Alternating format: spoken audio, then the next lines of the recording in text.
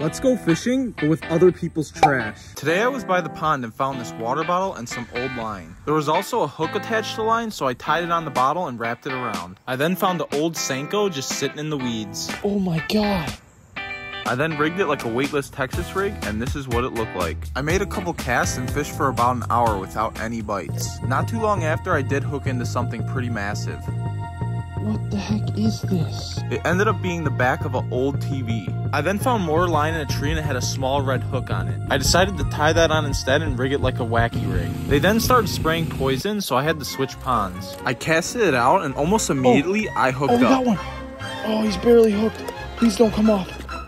Yeah! I finally caught a nice bass on this piece of trash. I tried to catch one more and I hooked up again. Oh, this one's a nice one.